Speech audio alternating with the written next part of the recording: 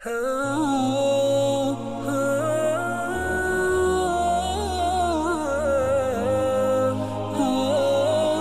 come to the talk for today. And I wanted to share, see the idea, the main thing I want to tell you about the way I work is, I don't like to talk theory. I don't like to talk big rocket science things. I like to talk about practicality. I want to talk about things that you can do in your practice because I am one of you, because I have seen what it takes and I have experienced right from scratch. I've started my practice on scratch. My first clinic was in a garage. People who know me will tell you I have started practice in a garage where people put their cars. I changed that and started my practice there.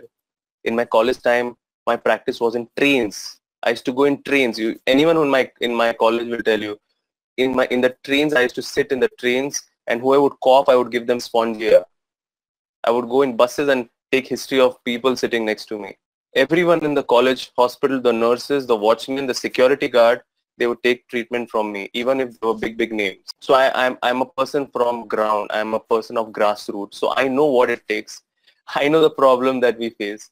And that's why I train my own self in such a way from all the masters so that I can develop this technique where all of you can do it. This has always been the passion, and this is what I wanted to do. So the main thing that I observed about acutes, and this is very important, especially in acutes more than chronic, is the importance of observations. I think we underestimate the importance of observations. What do you mean by observations? It means what? In acutes, it's less about asking questions, and it's more about seeing. It's more about seeing in the patient. What do I mean by this? You have to learn to be a clinician, a homeopathic clinician. And this is where I want to tell you, you have to develop a clinical eye. I spent months and years with all the best homeopaths in the world. I used to sit next to them and see how they watch cases, and I used to then develop my eye according to their eye. People who sit with me in my clinic, they also start seeing how I observe cases. Unfortunately, I don't have a clinic where I can keep all 300 people in my clinic and make you see what I do, how I see. But I try to give you a little idea how I do it. So developing clinical eye. What all things we need to observe in acute? What are the changes you need to observe? One of the favorite things in acutes that I observe at is the tongue. You know, there is a beautiful book. It's called as Tongue That Never Lies. Any idea who has written the book? It's written by Prakash Vakil. I know you only remember Hips That Never Lies, but Tongue That Never Lies is tremendously a better book than even the song Hips That Don't Lie. I know some of you may disagree. Anyways, so what are the things you want to observe? The tongue, very important. Teeth. What to observe in teeth? Facial gestures in the acute. Examination of palms, soles, nails, ears, pupil, cornea, hair. All these things I'm observing. And it is not like I'm taking a binocular and seeing one thing. It's at one shot. When you see there is something comorbid here. So I'm going to develop this clinical idea how to observe this. So I want to tell you, and before I start, I want you all to thank my team, Dr. Yash and Dr. Juhi, who have helped me prepare this presentation. So maybe all of you could thank them if you find this talk interesting. So the first thing, what to observe in a tongue. So I'm going to give you a little bit of clinical. I'm going to show you for the first time in homeopathy what are the different tongues that you can see. And not just that, but how to analyze that in homeopathy. Okay, so let's see. First, pointed tongue. You see this tongue here? It's a kind of a tongue which is pointed at the corner. You know which remedy? Simisifuga. And I want to tell you this is all from authentic data. Okay, Simisifuga, Boric materia medica, stomach. Let's see, tongue pointed. Okay, Simisifuga. Okay, pointed tongue. This is something you have to learn. Pointed tongue. So when I see a case of rheumatism, and if I see this kind of pointed tongue and all the other symptoms, I think about simis. Posteriorly coated tongue. Very often in cases of tonsillitis, I see posteriorly coated. Main remedy, Merck IF. There are many remedies, but I'm giving you the clinically important ones. What I'm trying to teach you today is very clinical. If you learn this, you are going to succeed in treating many acutes. Cracks in all direction. Fluoric acid. Nitric acid, we know, but magnesium muriaticum. Warnist tongue, this is warnist. You can see this as if the whole papilla is totally gone. This is pyrogen. Just looking at this, I start with pyrogen. In many cases where patients are admitted in the hospital due to infection, when I see this tongue, I don't have to even check the pulse. I stay pyrogen 1M 6 hourly. I'm going to teach you the real clinical stuff today by which you are going to master acutes. Cancer of the tongue, calicinatum. Indented yellow tongue, you can see the indentation of the teeth. Hydrastis, podophyllum, chelidonium. Map tongue, there are many remedies here. Natramur, taraxacum, another important remedy. Clean tongue, totally clean. Ipecac digitalis, Sina. Which remedy? Blue color tongue. Any idea? Gymnoclodus, very important remedy for rheumatism. This is very important. White fur tongue. When I see a white tongue like this, not very coated, because it's very coated, it is antimony crude. Slightly coated, it is kali muriaticum. Psoriasis of the tongue, castor equi. It's a remedy prepared from horse's organ. Ringworm of the tongue, any idea? Sanicula. Painful pimple at tip of the tongue. Can you see this? I'm trying to teach you clinical. You can just see the tongue and confirm. Mouth suppuration, abscess of the tongue. Aphthe at the tip. Bryonia lachesis hamamalis. Aphthe with bleeding, easily. Borax. Borax also has a yellowish coating. Trembling tongue, you show your tongue and trembling. In cases of fever, straight away gelseminum. Whenever you check gelseminum tongue and they remove the tongue, it will tremble like that. Lachesis also, but in acute gelseminum.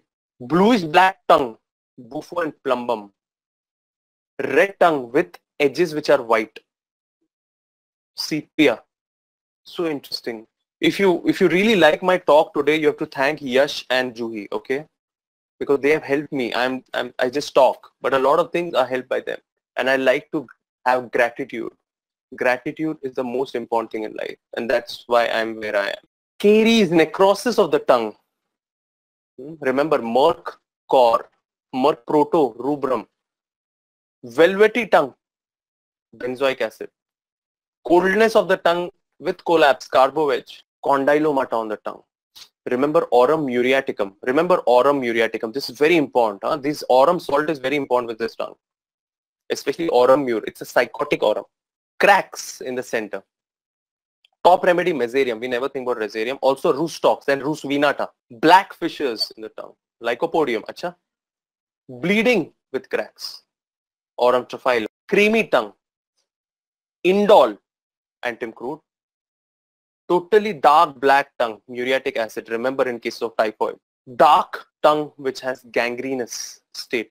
Purplish tongue. Opium. Ecchymosis in the tongue. You can see the small petechiae. Chionanthus. Okay, very important for sick headaches. Enlarged tongue with papillae at the tip. Can you see this? Arsenic. Eruption vesicle in the center. I hope you can see this. This is typical for Baraita cup. Beautiful, beautiful. Thank you, Yash, for this amazing, amazing work that you've done. Mouth, flabby tongue in heart complaints. See, now we are connecting tongue to cardiac pathology. Lycopus virginica also belongs to Labiata family. Lot of excitement. Whenever there is heart and thyroid, think about Lycopus. Green tongue, capsicum. Leathery hard tongue. Orange color tongue.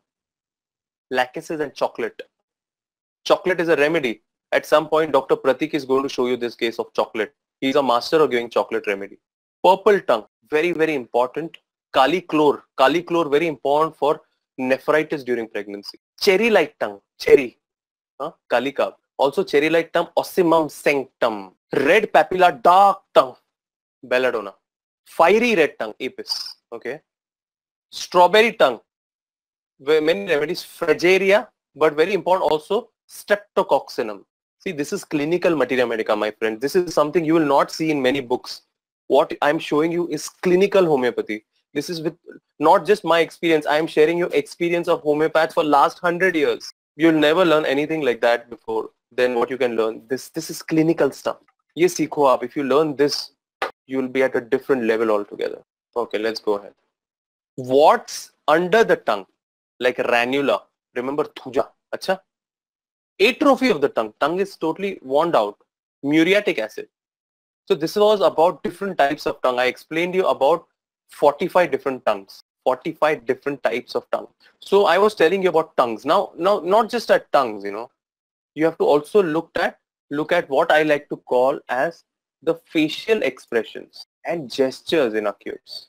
And there are many more tongues. I could take just a full 1 day, 6-hour seminar on how to observe tongues. Just tongues. I will show you about 500 different types of tongues in homeopathy. I could teach that. It would be amazing. But the problem is that I have less time and I have to teach you a lot of things, including expressions. So expressions of patients. Expressions while talking, making too many gestures. Very animated talks.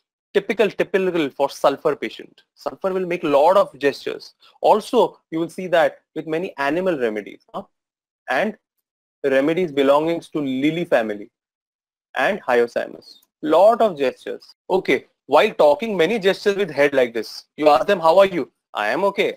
Okay. What do you like to eat? I like banana. So too many gestures. Gestures awkward with hand, constantly making gestures with hand. Capsicum. Very important remedy, capsicum. Silica. Why silica here? Because that's due to the nervousness. You have to connect the expression to deeper experience. Constantly while talking, make gestures like that with the hand. Acha. Acha. Beating himself up. Stramonium, hyoscyamus. This is Solanaceae rubric. Make childish gestures while talking. Anacardium. Claps hand. Stramonium, but also agaricus. I had a very interesting case who used to just clap. I give agaricus. Clawing of hands. Stramonium, falcope. Constantly the child is putting fingers in the hand. Acha.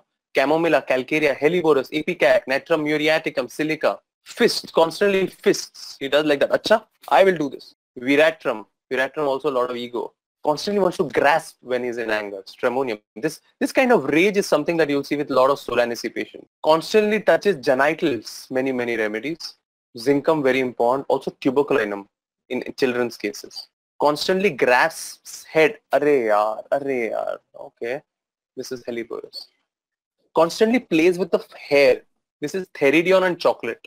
Picks bedclothes in delirium.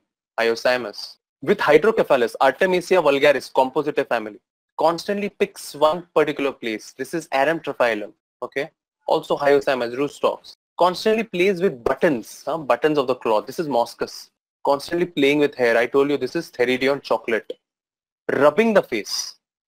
Alumina. This is because they feel as if there's a fried egg sensation on the face. Cobweb sensation.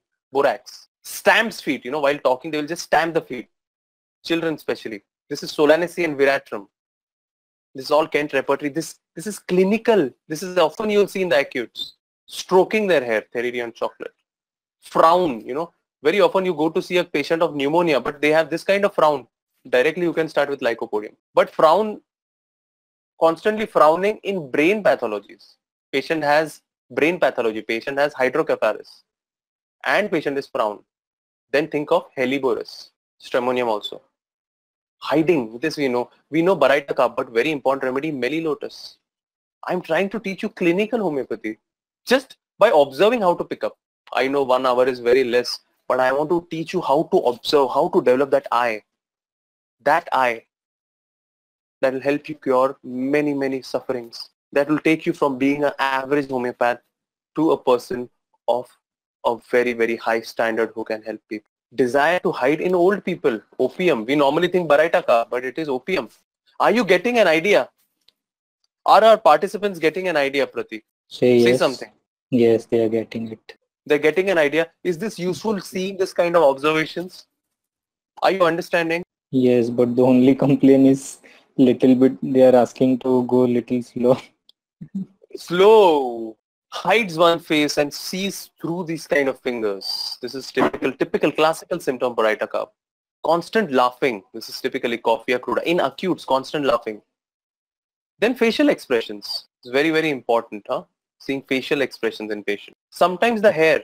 Suddenly hair are normal, but since the acute problems have started, hair becomes curly. Mesarium. Interesting.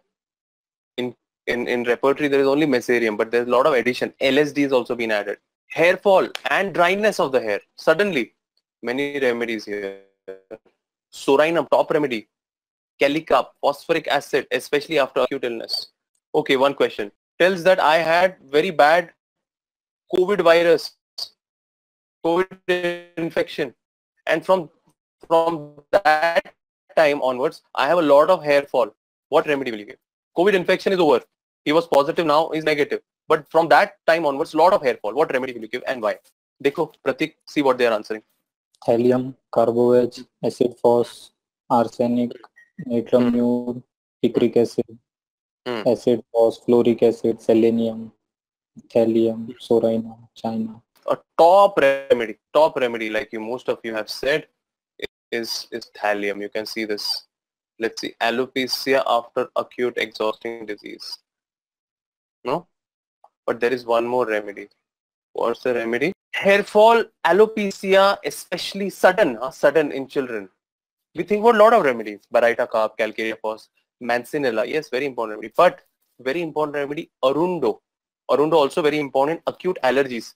So in acute allergies in children with this, think about arundo. Suddenly development of fluffy hair. So I want to tell you, if someone has a curly hair from childhood, that is not mesarium.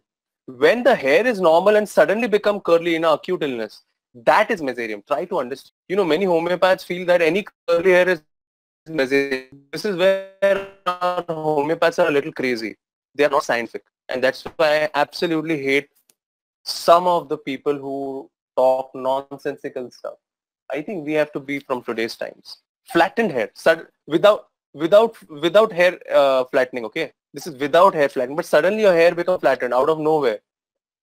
Urgentum sulf, sudden graying of hair. Very important remedy. Leprominum, hard hair becomes very hard.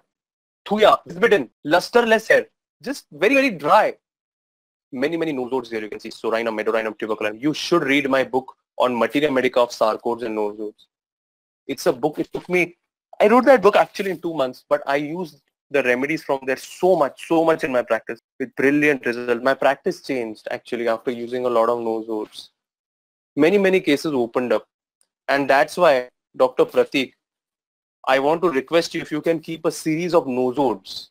Just every nosode we should teach in detail. Can you plan a series of nosodes for our participants? Dr. Patrick.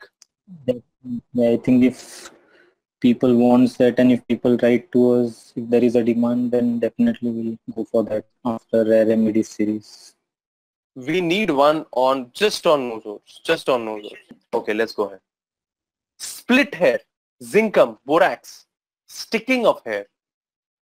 There's many skin remedies here. Graphitis, mesarium, violet tricolor. Interesting picture. Dr. Pratik, hair growing from ear. Yes. This is typical for thuja. If you see this and if you see more indication, you can just close your eyes and give thuja. Very psychotic. But doesn't mean only thuja. It could be other psychotic remedies like medorine, like psychotic compound. Lot of hair in upper lip. In women, we know medorinum, but very important remedy also sarcode, corticosterone. Many young children have lot of hair on back. This is a very important indication for me to give tuberculinum, okay, and carcinosin. Remember this. Unusual parts hair. We always know thuja, but remember oleum jack SLE. Very hairy children. Very hairy children. Remember carcinosin. Masculine hair in women. Too much of masculine hair. Remember this hormones, corticosterone, and also remember psychotic compound, and remember oleum jack SLE. Just the lips, black lips in typhoid, chlorellum. Bleeding lips, which remedy? You find this out for me. Blue lips during chill, this is China sulf, manianthus. Bluish dark lips, strychnine. This is also due to cyanosis or lung pathology.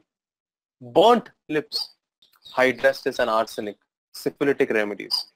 Chapped lips, this is chapped, which you can see here. Alumina, calcarea carb, bryonia. You know alumina and bryonia are relationship with each other. Cracks in the lips, cracks in the center of the lips. Remember mesarium. If you see center, middle crack in the upper and lower, just close your eyes and give mesarium. I have a case like that. Everted lip, many remedies. Remember baraita carb. Gangrene of the lip, greasy lips, ammonium muriaticum. Ammonium muriaticum also get dreams of water very often. Licks lips. So there are patients who constantly licks their lips. Who does that? Find out. This is a homework for you.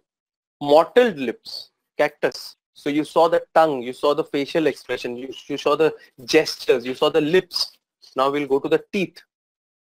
I'm showing you clinical homeopathy, my friends. Just how to see and just, this is it. This is what I want you to learn. Just by watching how to prescribe. In my very busy OPD, I want to tell you, sometimes on Saturday, I see so many cases, I don't have time to breathe. So I sometimes, very often, just observe and give him this remedy. Very often. Hollow of the teeth is carried. Staphysaria, mercury. Roots are carried. This is often, you can see the roots, mesothelium, thuya. Chalky teeth. You can see this kind of chalky teeth. This is calcarea fluor, but sometimes medorinum helps. Are you getting an idea?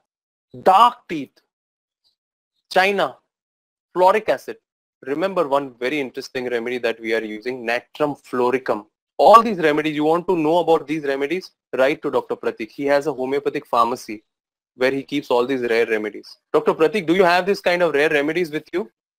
Many of them, not all, but many of them, yes. Okay. So if someone wants to buy these remedies, you can help them. Yes, definitely. Dr. Pratik is connected to many different pharmacies. So whenever you need a remedy, one-stop homeopathic hub, Pratik Jain. Any kind of problems with this kind of remedies, contact Pratik Jain. Dirty But only teeth. homeopathy. Sorry? But only things related to homeopathy, not other things. Yeah. Totally homeopathy. Yes. We only live and stay with homeopathy. Dirty teeth. Remember aurum muriaticum natronatum. Dwarfed teeth. Syphilinum, tuberculinum. Irregular formation of the teeth. This is a very important indication for syphilinum. When you see these kind of teeth, this is syphilinum. Forget everything else. Start with syphilinum. Nails. Sometimes nails can help you. Constantly biting of nails. Remember, it's carcinosin and medorinum. Suppurations in the nail.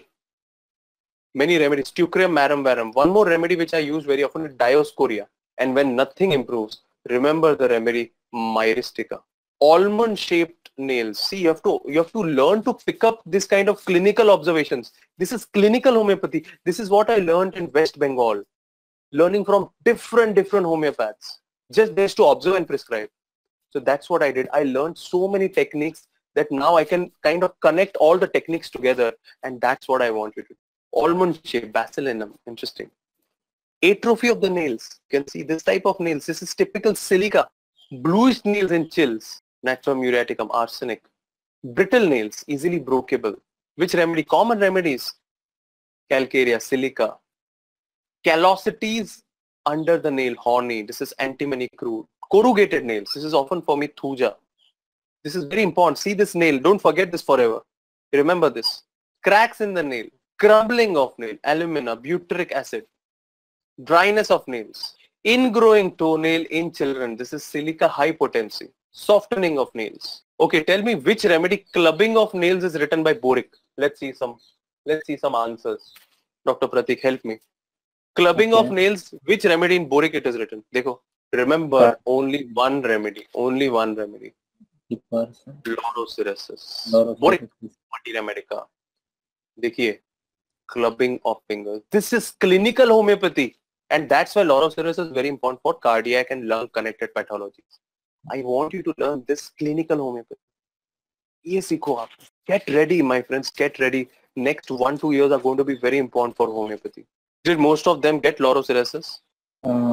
Yes, few of them they have suggested lorosyrosis. So many things. Sometimes just facial expressions, you know.